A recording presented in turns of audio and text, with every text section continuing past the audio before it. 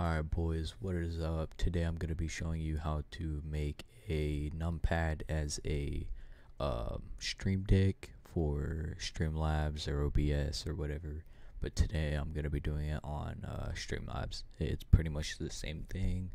Alright, let's hop right into it.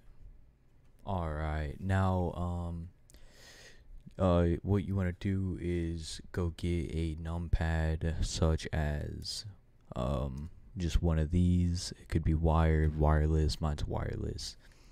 But whenever you get in Streamlabs, you want to come down here to settings.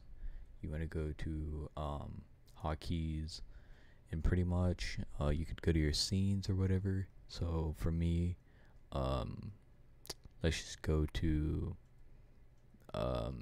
live scenes. So pretty much say you want to hide or say you want to switch to a scene.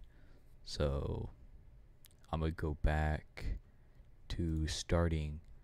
So you want to click on switch to scene and click whatever button you want.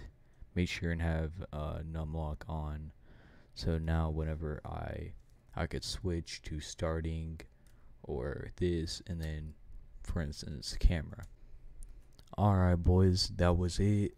Thank you for watching. If you enjoyed, make sure to like, subscribe, drop a comment just letting me know how I did. This is my first video on this channel.